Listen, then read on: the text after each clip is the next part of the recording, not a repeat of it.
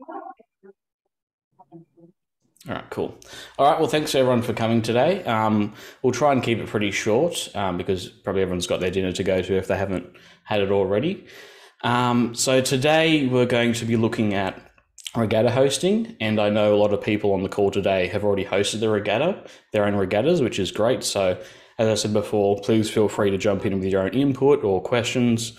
A couple of people may be thinking about running their own regattas, and I think you guys, having done it yourself, you guys will have the most valuable information on that. So feel free to chime in when you feel like it. All right, so today what we're going to look at is three things.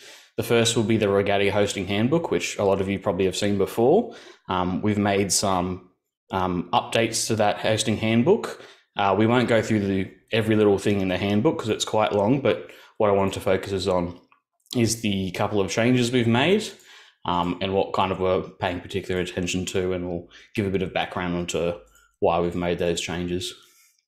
After that, Dylan's going to talk about the actual regatta application form and kind of the process we go through at DBSW to help you get your regatta up and running. And then lastly, we're going to go through the event safety management guide, which is another fairly new document that we've been using internally at DBSW for a couple of years. That helps with our managing safety at our events, and now we've basically got a club version. So you guys have a pretty comprehensive safety management guide that you don't have to do your own work on. You can just pick that up and use it yourself to run the safety aspect of your own regattas. So I'll just share my screen and we'll have a look at the regatta hosting handbook.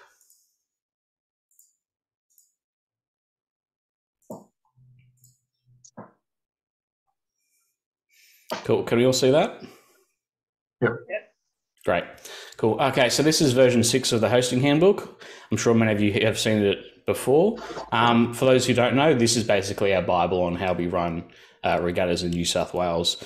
It's been around for quite a while, and every version it gets a bit better. Like I said, I don't want to go through everything in detail, but you can see here it has literally everything you can think of in terms of how to run a regatta. If you want to access this yourself, I'll drop the link in chat for you guys. If I can get to it. That's right. Dylan, if you can you drop the link in chat? Otherwise, it's also on the DMSW website here. So if you go to resources, club documents, and then there's a regatta section here, which has all the forms and all the documents we're talking about today. I've printed it out. So the first couple of pages here just gives you a really tight overview of everything to do with running an accredited regatta. So what you have to do before the day, during the event, and after. So if you just need a quick checklist of, okay, this is what we need to do to run a regatta, refer to those first couple of pages. So the first change we've made with this document is we've put in the importance of having an organising committee. So one of the reasons we've added this is kind of in our chats with clubs running their own regattas, the ones who've had a bit of struggles, is that in some cases, a lot of the time clubs are putting the onus on the regatta being run by one or two people, and often mistakes have happened or the regatta hasn't been run as efficiently as the club would like because there's just basically too much pressure and too much work on the one person. So what we're recommending now is that all regattas have an organising committee of at least 3 people. We don't really define those roles. It's really up to you guys. The only thing we've suggested is basically kind of having a chair of the committee and also having a safety officer be part of that committee. Other than that, it's really up to you guys what roles you'd like to see on that committee. We'll talk a bit about who can be part of that organising committee a little later as well. So we've also there's a lot of venue stuff. I'll let you guys go through this in your own time if you haven't seen it. Safety area has been expanded upon, the biggest change being, and you'll see from DMSW hopefully in the next couple of months, some more expansion on this, is the advisory group has created a safety officer role. So again, talking to clubs and a couple of clubs that had some unfortunate incidents at their regattas in the last couple of years, one thing we found is that unfortunately safety was kind of an afterthought. It was rather than it being done by a separate person, it was kind of, Jane, who's running the volunteers or organising boat loading or something, she can just do safety as a side job, which unfortunately in some cases led to safety falling down the list of priorities. And then when something did unfortunately occur, the regattas didn't really have an appropriate response. So our suggestion is that you look at having this safety officer role, and like I said, that would be on the committee as well as a safety officer on the day. Like I said, DMSW has been working on like a document for clubs to have a safety officer and what that person can do. It doesn't have to be a trained expert person. That's where it comes in what the learning materials we'll be providing, as well as the event safety management guide we'll go through later. It's kind of a Bible for people who are not trained in safety, that they can still do a good job at a regatta and keep everyone safe. Let's see what else we want to go through. Documents you have to complete, you guys know that. Council approvals, aquatic licenses, most of you will be familiar with that. Budgeting, you'll know about that as well. We've put all the recommended official levels are in there, so obviously it's very important that we have appropriate level officials to run a regatta. It's not mandatory, it is desired, but I think many of you know, the more you have experienced officials that know what we're doing, the smoother a regatta will go. Again, suggestions on how to run the day, race draws. This is a new section as well that we've added, is the competition control and officiating. So just to kind of give clarity to the people running the regatta and the officials you have on the day on who's in charge of what, kind of before the regatta and during the regatta. So this section basically says you've got your organising committee, which does all the work beforehand, and then on the day you have a competition committee, which is made up of your officials that run the day. Part of that officiating group on the day also has at least one representative from the competition committee. So it's not, two groups working separately. There is some crossover and some communication. So if you're running a regatta and the wind comes up or the weather turns really bad and a decision needs to be made, if do we delay racing or cancel altogether, that with the officials and whoever's on the competition committee, they can meet together and they can make a decision as a group to decide whether to go ahead or not. So this is a suggestion basically so everyone knows exactly what their roles are, and when we need to make those important decisions, that we can make it as a group and that everyone's across it, and it's not just the chief official on a whim decided to cancel racing, or the chair of the chief committee decided to cut finals racing or something like that. Basically working as a group to decide how those things will go forward. Some more paperwork stuff, and then we've got a small section on what happens on race day. Hopefully all that preparation work before has prepared us for that. And then a short little section on what we have to do post-regatta. So, sending results through, if there's any incident reports, sending that through to us. Those kind of things. Appendix items in this, all your official roles and exactly what they do. The safety officer one is in there now. This will be expanded upon later, but the very basics of what that safety officer could do is in there. And I think that's about it. Recommended equipment, most of you guys will know what you need for the equipment, and then the application form, which we'll look at a sec with Dylan. I think that's it from this form. Okay, and then again at the bottom here, we've got just another checklist of that you saw above at the start of this is everything we have to do to run an accredited regatta. All right, cool. Dylan, you ready to look at the application form? Yeah, do you mind, Ramsey, just continuing to share your screen and pop it up? Yep, I've got it here, so that's fine. Oh, okay, cool. So, hi everyone. For those who may not know, my name's Dylan and I'm the new program of, I guess you can say 7 months in now, the new program and events coordinator for Dragon Boats New South Wales. My role effectively for the regatta application form is to review the regatta application form submitted by DBNSW clubs and ensure it meets the necessary requirements for approval. Similar process to how it was done in the past, as Ramsey stated. However, now it's slightly more comprehensive in that there's further information which needs to be provided on behalf of the clubs. The form essentially allows DBNSW affiliated clubs to apply for their regattas to be accredited by DBNSW. Its purpose is to ensure that each club is successfully meeting the DBNSW requirements in a hosting a regatta. So aspects such as your safety, operations, key roles, formats, and timings are all taken into consideration when reviewing. There are five sections to this application process, essentially. Number one being obviously the applicant's details, so who's submitting the application from which club. Number two is the regatta information, so the name of the regatta, the proposed date, what venue is, or where, sorry. And then we require a couple of other things as well, including confirmation from the council for approval, aquatic license approval from the RMS, what's the racing distance going to be, what are the proposed entry fees, and furthermore, which you can see within the document. Section 3 outlines the organising committee chair and key officials for the regatta.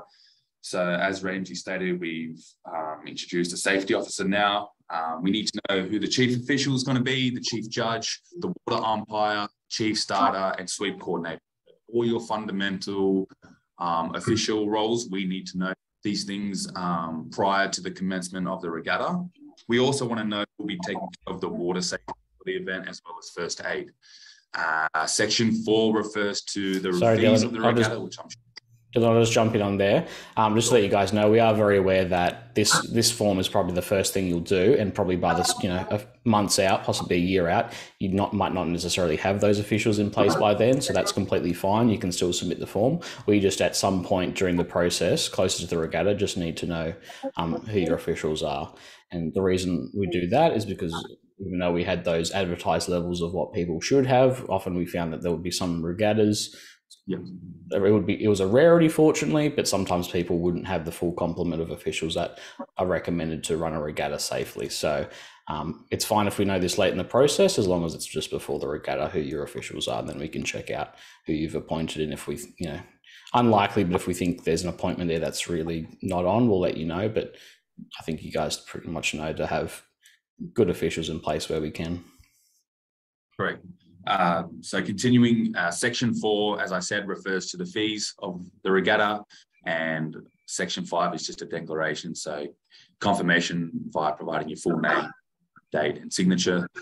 And we require a couple of things before and after the regatta as well. So this is sort of as a means of supporting each club with their regatta. So before, as an example, we obviously need the application form, and we ask this to be filled and submitted at least 3 months in advance for planning, and obviously adding it into our calendar to ensure we have no clashes and so forth with other regattas happening. We want to know the appointment of their safety officer, as I stated, the aquatic operational plan, approval from the RMS for the aquatic license, list of key officials, copy of safety management plan, name of who's going to be taking charge of the water safety and first aid provider, and copy of the entry form for approval, obviously. And then post-regatta, any non-club members which attended the regatta, we need to know these things. Copy of the official race results for publishing, so we can post the results of the day, and also a report from the chief official. So a post-regatta report, just pretty much outlining how the day went, any issues or concerns, what was good, what could improve, and what the club may need help with in advance, moving forward for future aspects. So we ask the above to ensure we can assist in any way with clubs needing assistance. Ultimately, if each club can submit the application form ticking all boxes, then obviously there's minimal things we need to do on our hand. However, a lot of the time, I'm sure there are certain aspects of this application form that may not be filled in, or clubs may need assistance with. And that's where we want to step in and try to help wherever we can to the best of our available possibility. So that pretty much essentially makes up the regatta application form. And yeah, I look forward to receiving all your entry form application forms in the future. Yeah, cool. Thanks, Dylan. So that's one thing I really want to emphasize is what Dylan was saying at the end there, is that we're fortunately in a position now that I've been freed up from events and Dylan's a full-time dedicated events person.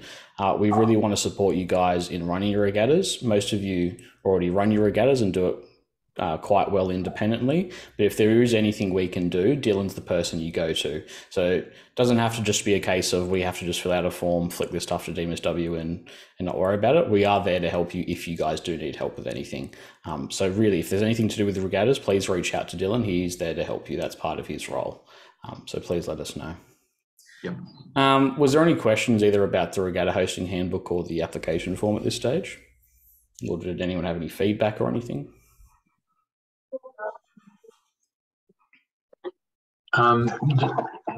Phil from Dragon Boats, Flaming Dragons at Port Macquarie. We sought your assistance in getting some officials for our regatta earlier this year. Yep. How many L3 officials are there actually floating around who would be able to assist with chief official, for example? I wouldn't know off the top of my head. I know we're struggling at the moment across the state, even for our own regattas in New South Wales. It does tend to be the same few people, and I think probably up north it's probably a very similar situation. I know when AusGBF made it, having to get your official requirement to renew it every year made it a lot harder. I know they were charging a $15 fee to renew that as well, but that has gone now, which is good. But we are definitely in a position where there's not a lot of level 3 people. Level 1 officials, we have quite a lot. I think the interesting thing we found is while we have a lot of level 1 officials, we have very few willing to step up. And from what I'm seeing, the reason they do that is a lot of people are curious about what it takes to be an official and kind of how regattas works. They'll go do the level 1 officials course. But when it comes to actually volunteering and officiating or going up that ladder, there isn't that interest. So so it is a struggle for us at the moment, and it's definitely something we'd like to work on, but it's kind of a case of we guys need your help to kind of create that enthusiasm. And if you do have any ideas on how we can encourage people to decide, rather than, I don't know, just doing boat loading or deciding to paddle in the day, keeping these people in our sport and asking them to officiate and go up that levels, that would be very useful. So definitely open to ideas on that. And even if it's a case of, I don't know, if there's a regatta really struggling to find any officials, even if we need to financially support that with sending people up, and paying for accommodation and travel costs, that's definitely something we can look at as well. You might have seen a couple of months ago, we did announce that we are covering all the course costs for people to move to level 2 and 3 officials. So they don't have to pay anything anymore. All they have to do is, they pay initially, but we'll reimburse them fully. So as long as they attend, I think, a couple of regattas over a few years, then we'll fully reimburse their course costs. And we've done that in the hope that we can start encouraging more level 2 and 3 officials, because it's a problem for you guys doing your own regattas and it's a problem for us. So please let anyone who is interested in that official realm know that that option is there if they would like to. Because we're doing everything we can at the moment to try and get those officials. Good, thank you. That's right. Ramsey, Rosemary from Bathurst here.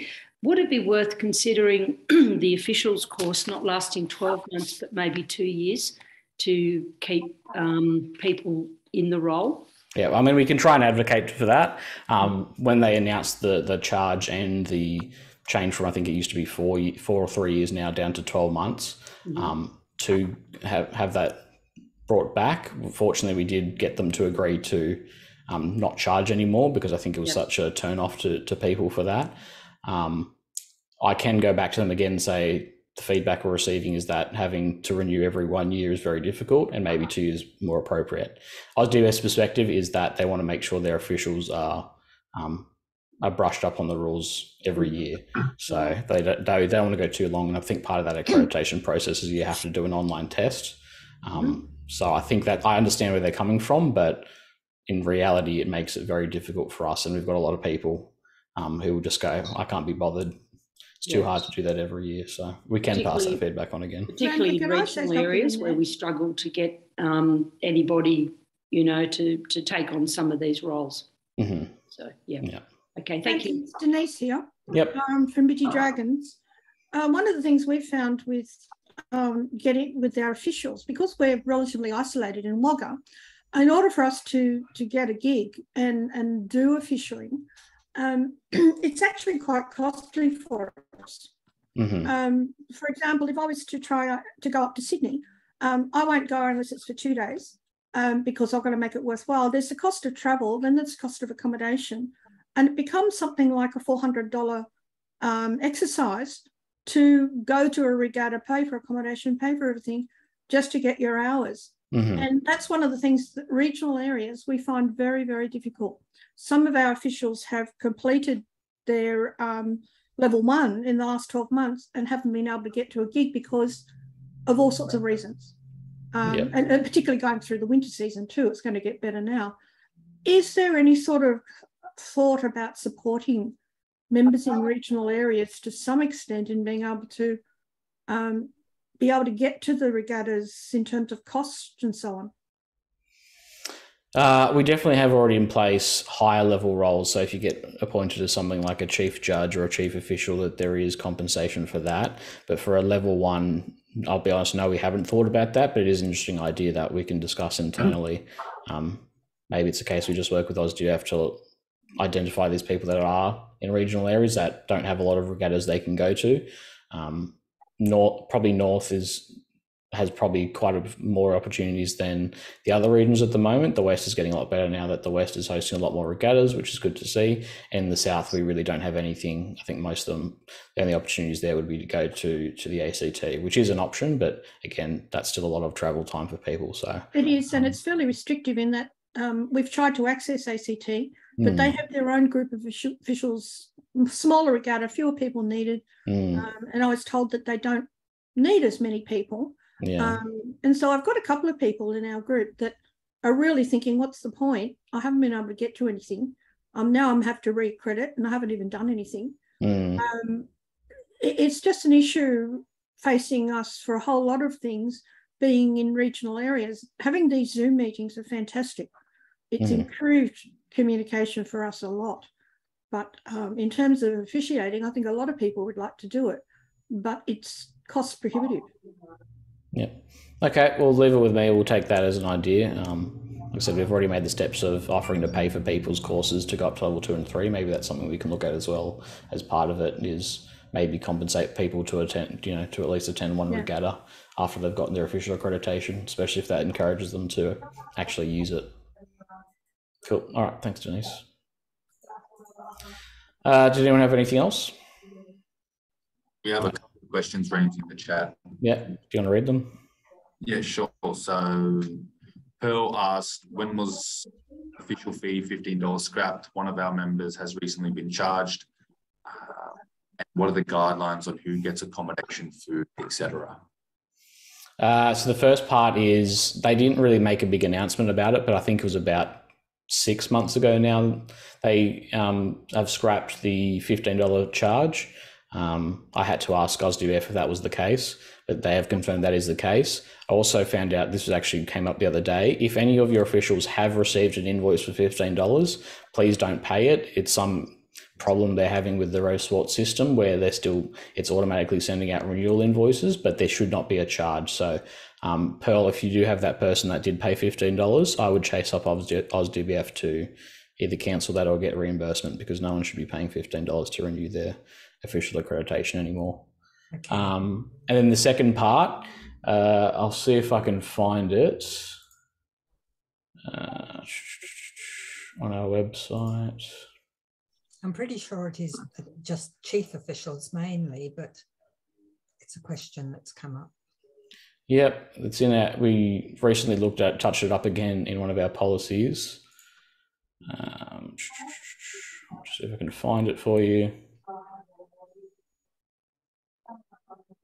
There we go. So if you go to the website, resources, policies and guidelines, all the way at the bottom here, there's an expense and reimbursement policy. It refers to the reimbursement system I was describing before about us paying for level 2 and 3 in courses. And also this document also outlines what we cover. So this is what Dragon Boats New South Wales covers.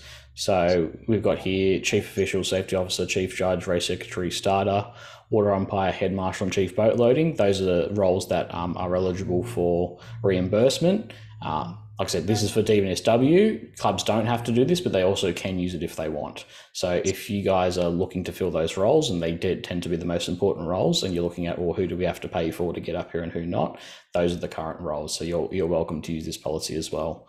to determine that if people are asking those questions. So that's it. That's it, Pearl. Thank you. Anything else before we move on?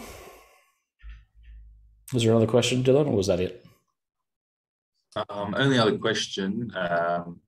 Beth and Bill suggested we need a pool of officials that we know who we can draw on. So they've made an example. We could use a Wagga official for our regatta if we knew who was available, which is a good point. I guess it's something we need to move forward, I guess, work on and communicate with each club to see how we can make that possible. Yeah, and that's kind of part of Dylan's role. So if you guys don't know of officials personally that you've reached out or you have reached out and you haven't got any success, please go to Dylan or myself and we've got that information. So we can tell you who to approach, or we're happy to approach them for yourself. I know Grafton just the other day asked us to reach out to all officials to just put the word out there about their regatta and see who's interested. We're more than happy to do that. So we've got those mailing lists. So if you need to, just get in touch with us and we can put out the word for you. To help you out there. So just let us know and we can do that for you. All right, we'll move over to the event safety management guide now. We'll whip through it because this has gone a little longer than I was hoping, but that's all right. So have a look. All right, so this is the club version of the safety management plan. This was it's a very comprehensive safety management plan that was developed by Steve Lay and Shane Knight while they were at Surf Life Saving New South Wales, and then we've basically modified and developed our own version to be appropriate for our own use when we're running our own regattas, and also now we've made this version for clubs. So it's quite a big document. I think it's 82 pages and it's really comprehensive, but we've tried to make it as simple as possible for you guys to use. So the way we envision it is once you've appointed a safety officer, this is the document you give to them, and they don't have to be experts in it, but should be familiar with it. Everything in regards to safety is kind of there and written for you. So how to handle, bad weather events, emergencies, anything you can think of, doing risk assessments, it's all in here. And I'll quickly just go through how we've set it up and how you guys can use it yourselves. Like I said, lots of things in here: emergency care, logistics. We refer back to it's the same. It matches the same stuff that's in that hosting handbook, but how you'd handle with suspensions of competition. That's all in there. So the way it works is you'll see throughout the document there's this yellow highlight which it says insert club name or insert full name. Basically, these sections are where a club will come in and fill out their own information details to basically make their own version of this document. So all you have to do is basically go through it, and every time you see a yellow highlight, I'll just scroll a bit faster. Anytime you see a yellow highlight, that's where we enter our own club details. There's also this little section, guided notes, which gives you a little bit of further instruction on each section, but you'll see it here. So putting down who your safety officer is, back up to the safety officer, who your competition committee is, basically telling everyone who is in charge. And then we go into the nitty gritty of, how we handle emergencies. Again, if we just look at the highlight area, that's where we fill in our own information. Other than that, we don't really need to touch anything else. You're welcome to make your own adjustments if you would like, but generally speaking, we've set it up so everything is written for you and all the procedures are done for you. So like I've got major incidents, how we deal with weather, personnel, so who's in charge of what when something happens, when a capsize happens, communication, what the communication procedures are, that's all done for you. So my suggestion is once a club appoints a safety officer, have someone from the competition committee and the safety officer go through this together just so they get a rough understanding of it, and then you make your updates and then you print this out and you have it at the regatta. So in case of emergency, assuming there is time to do so, that you have a guide to say, okay, well, this just happened, what's the procedures? So the one argument that makes most sense to me is a weather incident. We've got a storm coming, what's the procedures on how we handle it, who's responsible for what, that is in here. So what else do we have? Suspension of committee, emergency response plans, risk management. So it has all the stuff if you want to do your own risk management, assessments of your site in the regatta, appendix stuff, bunch of stuff here. none of this is required. This is just a tool. So if you want to give some guidance to that, the organising committee and the safety officer, this is a great document to do that, especially when they're starting from basically nothing if they're not trained in safety. The other thing I'll say, I think it's on here, is this one, training event checklist.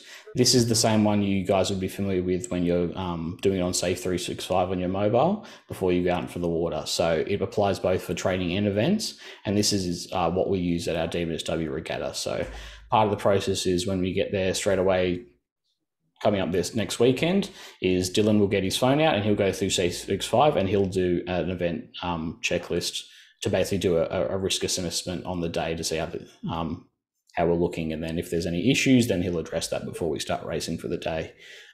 So that's all digital. There's a digital version of that, and that's on your Safe 365 app. So if you have a safety officer and you need them to be added to Safe 365 if they're not already, just flick me or Dylan an email and we can set them up on there so they can have that tool to do on the day. Otherwise, feel free to print out your own paper version and you can do your own checklist that way as well. I'll just see if there's anything else worth highlighting. Site inspections, it's super detailed, so feel free to use that if you want to. I think that's about it. This was designed and used for like really large scale Surf Life Saving Australia events, so like I said, it's very comprehensive and very good. I think that's about it. Does anyone have any questions on that?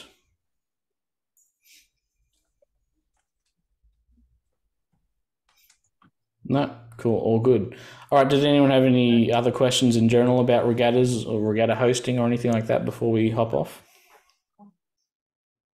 Or any feedback? Is there anything that we're not doing that we could do to help you guys outside of the help with officials?